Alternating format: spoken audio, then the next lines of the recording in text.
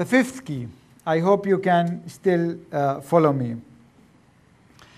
In the Middle East, we have too much passion.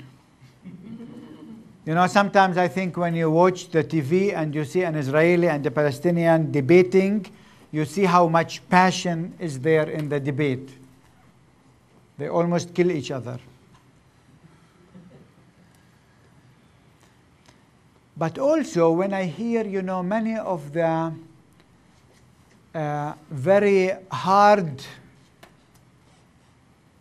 I'm not sure how to say it, but, you know, this hardcore of evangelical Christians in this country, they are so passionate about the Middle East, so passionate about Israel. Too much passion and too little what? Compassion. Too much passion and too little compassion.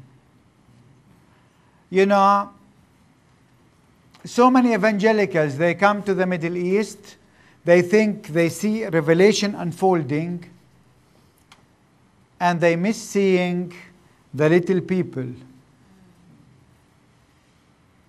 And Jesus is not in this big revelation. You remember that story with Elijah? God was not in the earthquake. He was not there in the 6-day war. He was not there in the that big sound. So God is actually somewhere else than we think.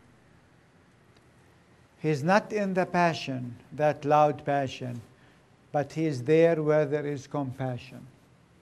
And this is why Jesus said, "Blessed are the compassionate, because they will experience compassion."